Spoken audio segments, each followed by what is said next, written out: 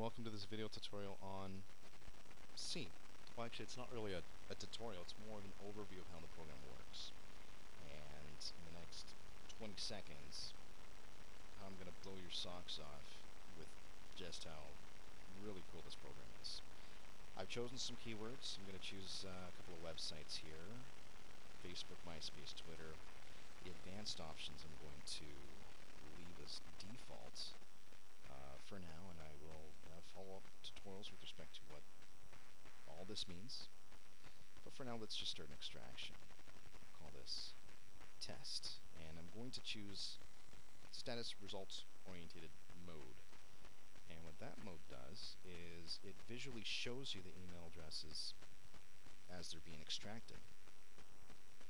Now, the program is started, and it revolves around kind of four things. There's a page number, a keyword, a website, search criteria. You don't actually have to choose any keywords. You can just scrape a website for emails.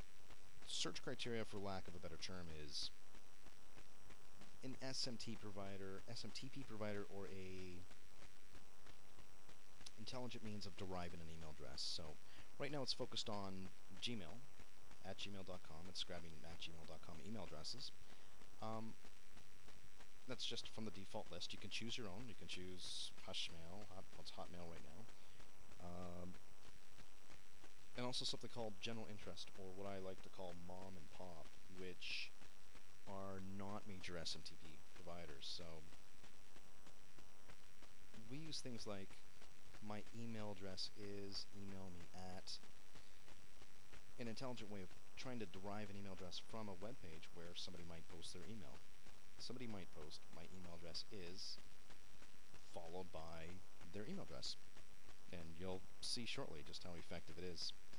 This program has got three unique qualities that make it, in my opinion, superior to any email extractor that exists on the market today. The first thing is the speed. Social Email Extractor flies. Since I've been on here, we've got 2,000 email addresses. We're still on our first keyword, our first website. Quality. This program is designed to cross-reference specific tags, HTML tags. In terms of getting a niche, there's a relevance with the keyword and the website with respect to the email that is being scraped. The third factor is quantity. Originally, this program was designed to extract 1 million email addresses in a session. I don't know of any program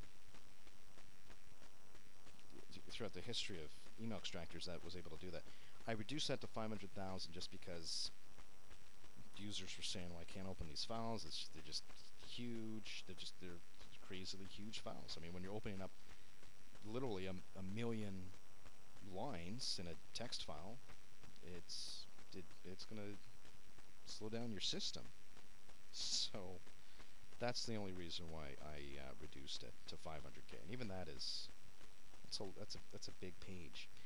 If you're an experienced user of C and you're watching this, I don't recommend you use SRO, status results oriented mode, because it does echo out a lot of all these emails on the right here. You're going to want to use optimization mode. This mode is only intended for lists of up to 100K, and I've decided to keep it because the original release of the program had an interface like this where you could see the emails being extracted. You could see the entire process basically with this mode. So it's kind of cool, and I've kept it. With Social Email Extractor, there's some things I'll talk briefly about the advanced options.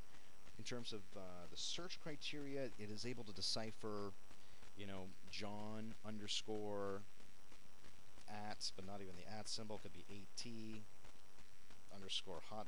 It can take variations of users intentionally trying to hide email addresses within pages, within blogs, within Facebook, within whatever.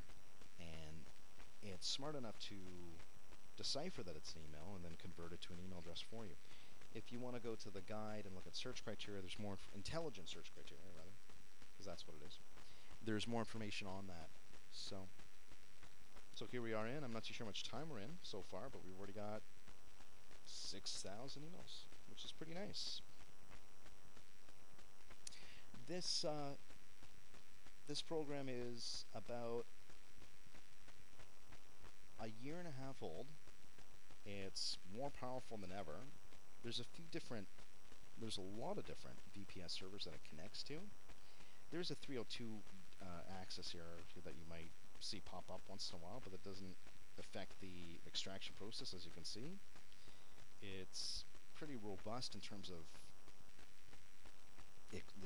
letting it do its thing. I mean, you could fill up some keywords, fill up some websites, let it run overnight, and wake up to 100K emails.